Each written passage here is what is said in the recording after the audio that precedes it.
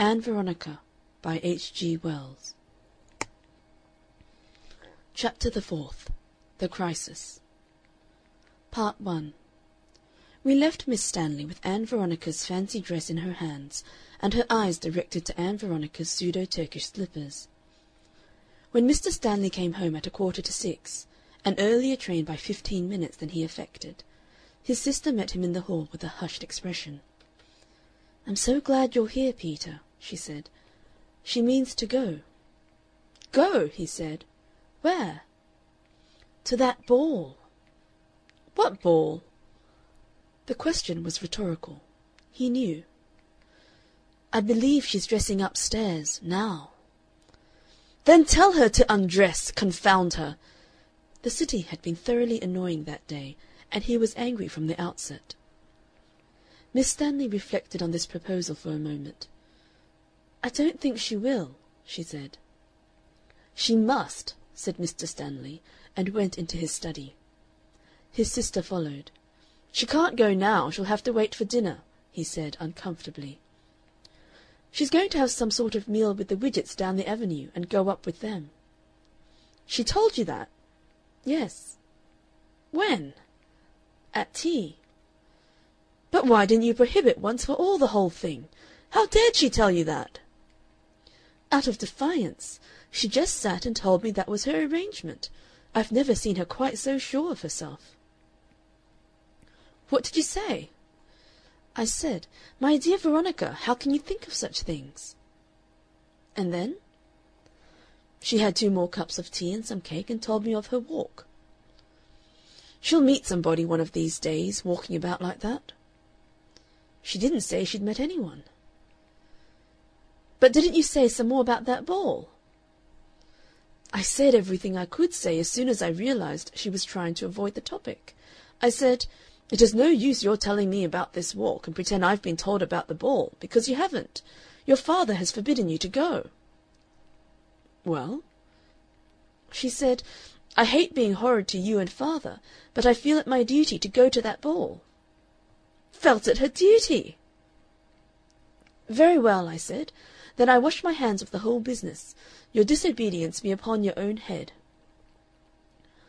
"But that is flat rebellion," said Mr. Stanley, standing on the hearthrug, with his back to the unlit gas fire. You ought at once to have told her that. What duty does a girl owe to any one before her father? Obedience to him, that is surely the first law. What can she put before that?" His voice began to rise. "One would think I had said nothing about the matter. One would think I had agreed to her going. I suppose this is what she learns in her infernal London colleges. I suppose this is the sort of damned rubbish—" "Oh, sh, Peter!" cried Miss Stanley. He stopped abruptly. In the pause a door could be heard opening and closing on the landing upstairs. Then light footsteps became audible, descending the staircase with a certain deliberation and a faint rustle of skirts. "Tell her," said Mr. Stanley, with an imperious gesture, "to come in here." Part 2. Miss Stanley emerged from the study and stood watching Ann Veronica descend. The girl was flushed with excitement, bright-eyed and braced for a struggle. Her aunt had never seen her looking so fine or so pretty. Her fancy dress, save for the green-grey stockings, the pseudo-Turkish slippers and baggy silk-trousered ends natural to a Corsair's bride, was hidden in a large black silk hooded opera cloak. Beneath the hood it was evident that her rebellious hair was bound up with red silk and fastened by some device in her ears, unless she had them pierced, which was too dreadful a thing to suppose. Were long brass filigree earrings. "I'm just off, aunt," said Ann Veronica. "Your father is in the study and wishes to speak to you." Ann Veronica hesitated, and then stood in the open doorway and regarded her father's stern presence. She spoke with an entirely false note of cheerful off-handedness. "I'm just in time to say good-bye before I go, father. I'm going up to London with the Widgetts to that ball." "Now look here, Ann Veronica," said Mr. Stanley. "Just a moment. You are not going to that ball." Ann Veronica tried a less genial, more dignified note. "I thought we had discussed that, father." "You are not going to that ball. You are not going out of this house in that get-up." Ann Veronica tried yet more earnestly to treat him as she would treat any man, with an insistence upon her due of masculine respect. "You see," she said very gently, "I am going. I am sorry to seem to disobey you, but I am. I wish—" She found she had embarked on a bad sentence. "I wish we needn't have quarrelled." She stopped abruptly and turned about toward the front door. In a moment he was beside her. "I don't think you can have heard me, Vee," he said, with intensely controlled fury. "I said you were," he shouted, "not to go!" She made and overdid an immense effort to be a princess. She tossed her head and, having no further words, moved toward the door. Her father intercepted her, and for a moment she and he struggled with their hands upon the latch. A common rage flushed their faces. "Let go!" she gasped at him, a blaze of anger. "Veronica!" cried Miss Stanley warningly, and "Peter!" For a moment they seemed on the verge of an altogether desperate scuffle. Never for a moment had violence come between these two since long ago he had, in spite of her mother's protest in the background, carried her kicking and squalling to the nursery for some forgotten crime. With something near to horror they found themselves thus confronted. The door was fastened by a catch and a latch with an inside key, to which at night a chain and 2 bolts were added. Carefully abstaining from thrusting against each other, Ann Veronica and her father began an absurdly desperate struggle, the one to open the door, the other to keep it fastened.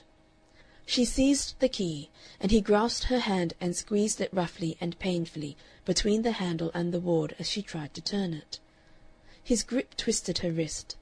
She cried out with the pain of it. A wild passion of shame and self-disgust swept over her. Her spirit awoke in dismay to an affection in ruins, to the immense undignified disaster that had come to them. Abruptly she desisted, recoiled, and turned and fled upstairs. She made noises between weeping and laughter as she went. She gained her room and slammed her door and locked it as though she feared violence and pursuit. "Oh, God!" she cried. "Oh, God!" and flung aside her opera cloak, and for a time walked about the room, a Corsair's bride at a crisis of emotion. "Why can't he reason with me?" she said again and again, "instead of doing this?" Part 3. There presently came a phase in which she said, "I won't stand it, even now. I will go to-night." She went as far as her door, then turned to the window. She opened this and scrambled out, a thing she had not done for 5 long years of adolescence, upon the leaded space above the built-out bathroom on the first floor. Once upon a time she and Roddy had descended thence by the drain-pipe.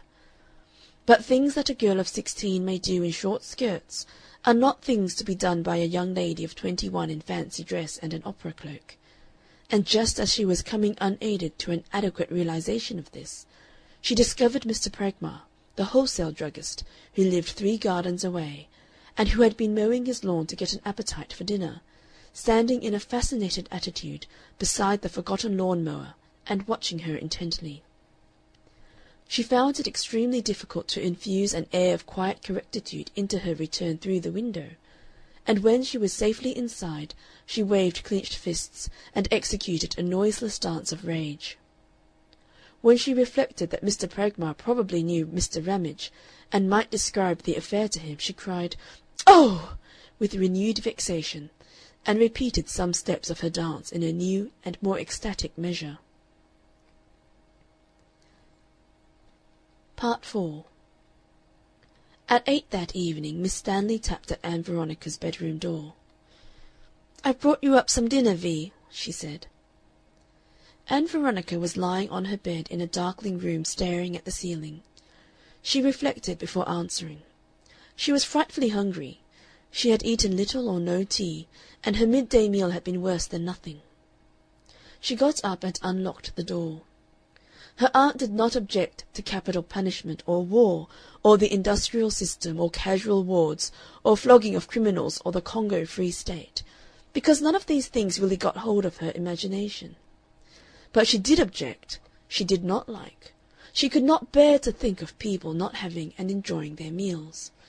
It was her distinctive test of an emotional state, its interference with a kindly, normal digestion. Anyone very badly moved choked down a few mouthfuls. The symptom of supreme distress was not to be able to touch a bit. So that the thought of Ann Veronica upstairs had been extremely painful for her through all the silent dinner-time that night. As soon as dinner was over, she went into the kitchen and devoted herself to compiling a tray. Not a tray merely of half-cooled dinner things, but a specially prepared nice tray, suitable for tempting anyone. With this she now entered. Ann Veronica found herself in the presence of the most disconcerting fact in human experience, the kindliness of people you believe to be thoroughly wrong. She took the tray with both hands, gulped, and gave way to tears. Her aunt leapt unhappily to the thought of penitence. "My dear," she began, with an affectionate hand on Ann Veronica's shoulder, "I do so wish you would realize how it grieves your father." Ann Veronica flung away from her hand, and the pepper-pot on the tray upset, sending a puff of pepper into the air, and instantly filling them both with an intense desire to sneeze.